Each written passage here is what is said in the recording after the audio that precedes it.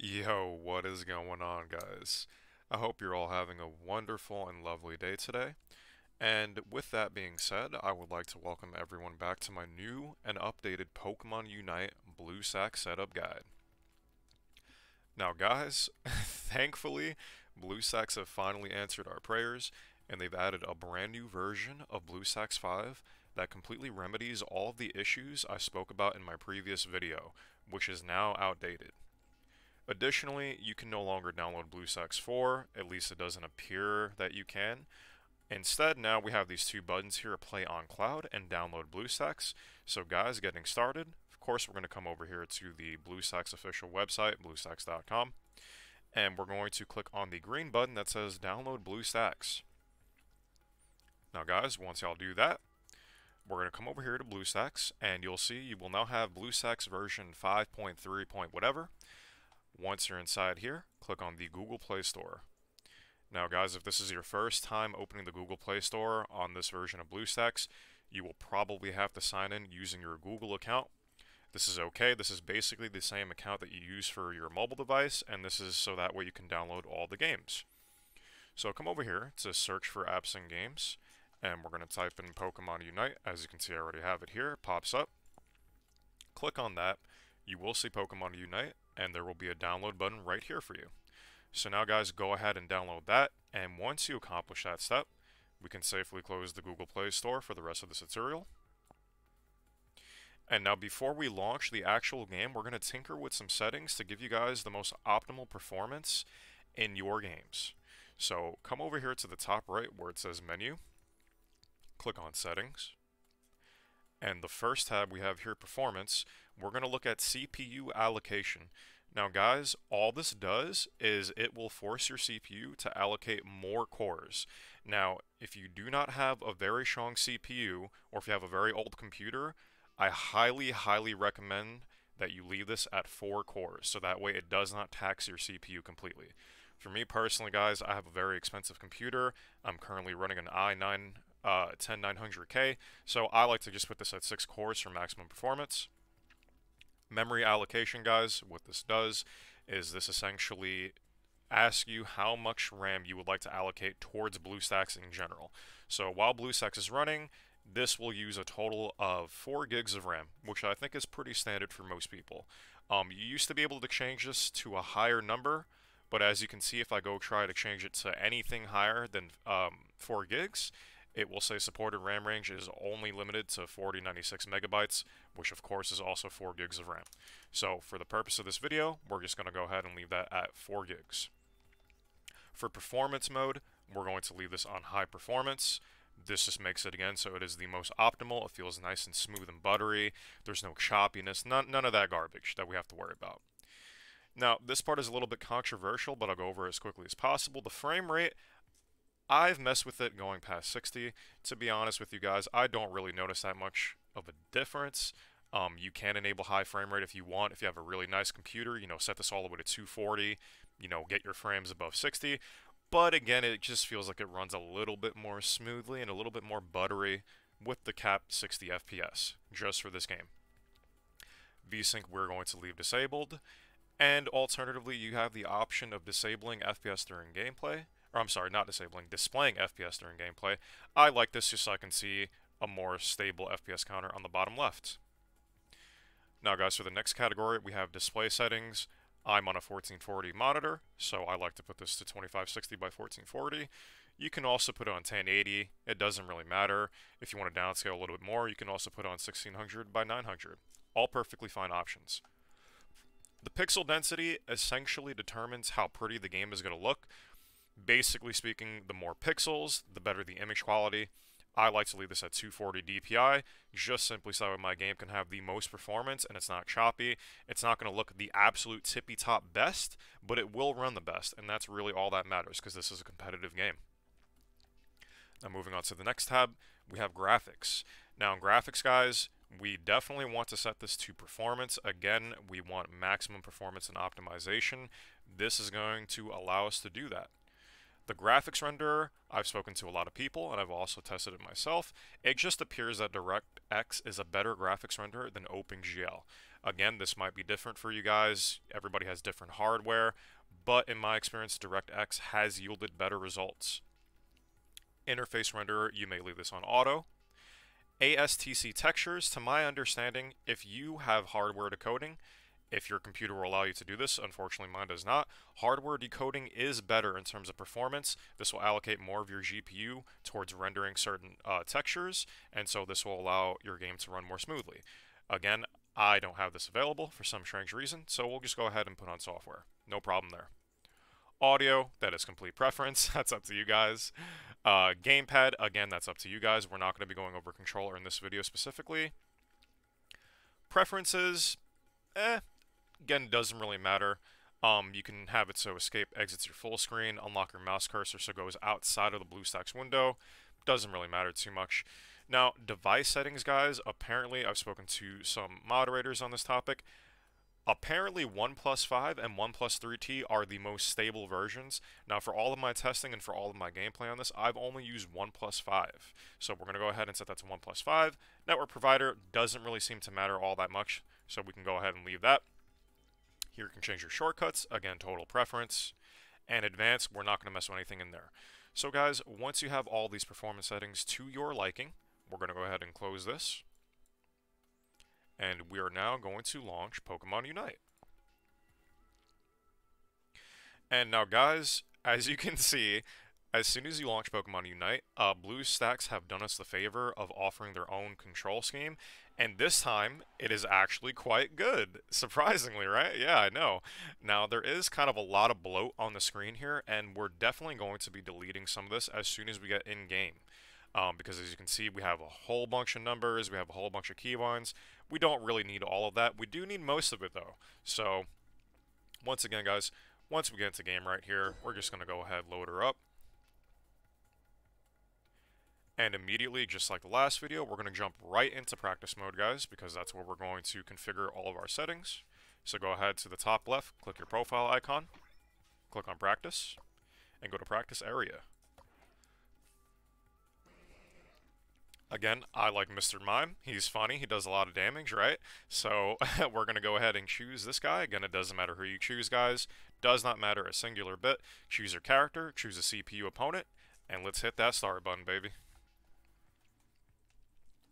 Alright, should only take a second to load. And once again, guys, just like last video, once we get into the game itself, we're going to go to the top left corner right up here. And there's going to be a little wrench icon. We're going to click on that. We're going to remove our cooldowns. We're going to disable the attacks for the opposing Pokemon. Disable wild Pokemon. And we're going to give ourselves a bunch of levels. Now guys, there's a few things I want you to note about this really quickly. Once you get into game right here, you can see that I have a little keybind that says F. And if I hit that F button, it's going to level up that ability. But what's that, you say? It looks like F is also the item button. And it looks like there's also a level up keybind right here, Control W, but it's not quite on the ability that you want to level up. Now, this is kind of silly, so what we're going to do is we're going to tweak a couple things to make this easier for you guys for the long run. So, we're going to go ahead and level these abilities real quick. Level our ultimate, and we're going to go to the right over here where it says Game Controls. Click on Open Advanced Editor, and voila, guys, now we have the Bluestacks MOBA setup, which honestly ain't half bad. So one of the first things we're going to do is we're going to come over here, and as you can see, there are two kind of D-pads overlapping. We're going to click on one right here, which is the normal D-pad, and we're going to be deleting this. So just go ahead right there and click on the X. We don't need that because we're going to be right-clicking primarily. Now again, guys, they already have a lot of buttons set up. I'm just going to try and go through as quickly as possible, and you can determine what keybinds you want for what abilities, where you want them, all that good stuff. So for me, map button, I prefer caps lock. I don't know why there's an additional N button right here. We can go ahead and delete that. This new button that they have right here, which is set to V, this allows you to free look in-game, guys. So before I move on really quickly, I want to show you what this does. So let's say I'm moving around, I'm clicking around and whatnot, and I hold V, you can now just look around the map. It's quite nice. So I'm just holding V, doing all this. Of course, you can see I'm moving around. Pretty cool setting. So again, you can change that to whatever button you like. It doesn't really matter. We're going to go back into the buttons right here. I do not like shift as my scoring button, so we're going to do G for goal. That's pretty neat, right? We're going to delete this 1. We're going to delete this 2. And we're also going to delete this 1. And we're also going to delete this 2. So now after we do that, guys, you're going to see that they already have our MOBA skill keybind set up. So we're going to move the Q a little bit up right here. It's kind of off screen, so you can't really see this vital settings button unless you move it. So go ahead and move it a little bit. Click on settings. And now, guys, they've also done us the favor of setting everything to quick cast by default, which is great because that's what you should be using for most of the abilities anyhow. But we want to uncheck stop movement from here, from all these abilities, because we don't want to stop moving. We want to be able to cast these abilities while we're moving. So do that for your second ability. Uncheck stop movement. Do that for your ultimate ability. A little hard to find the settings on this one because they're overlapping. Uncheck stop movement. And again, I'm going to change the button for that because I don't like E. Again, guys, keybinds don't matter. It's totally up to you. I'm not going to go over the key bindings in their entirety. Once we have that, guys, we're going to come over here to the MOBA D-pad and we're going to click on the settings button right here. Now, for the hero speed, I like to set this to 30.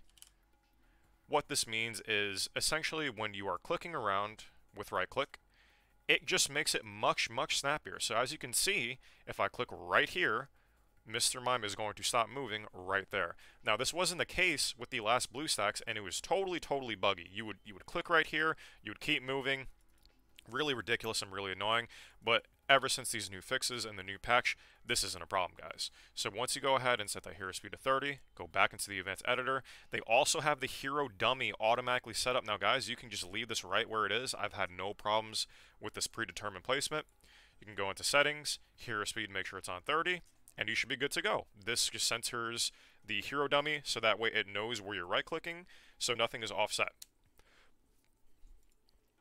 Alright, guys. Now, once we have the hero speed set to 30 on the MOBA D-pad and hero dummy, and we've taken off stop movement from each ability, what we can also do is we'll come over back into the settings, and we'll go into more settings, and you can do this for any ability that you would like. The cancel ability feature is by default set to T. Again, I personally like using my side mouse button to cancel it, so we can just go ahead and click on the little cancel box, and then you can hit whatever button you'd like to cancel your ability. Once that is done, you may hit close, make sure you hit save to save your changes, and everything is good to go. Now, guys, there's really not a whole lot to go over in this video because, again, most of everything is already pre-set up. As you can see, we have Control W, Control E, and Control Q here. These buttons are simply used to level up your abilities because, guys, if you do not level up your abilities by clicking on them, you will need a keybind. So let's see if I can give you an example. So you see this ability pops up and I can hit F. Now this is kind of strange because F again is also your item button. So if an ability pops up and it's in this area right here, you can just hit F and it will not use your item. Now I'm going to hit F again just so you can see that it will actually use it. Right there. So you see a little noise. Of course it didn't go through because I have the cooldowns down. But if you want to level up an ability in that slot, you can hit F.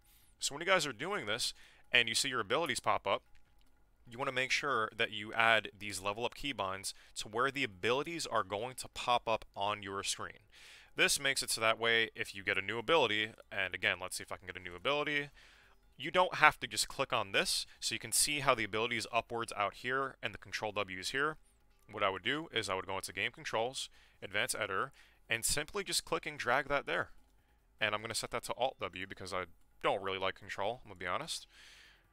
And now I can just hit Alt W, and boom, I now have my upgraded barrier.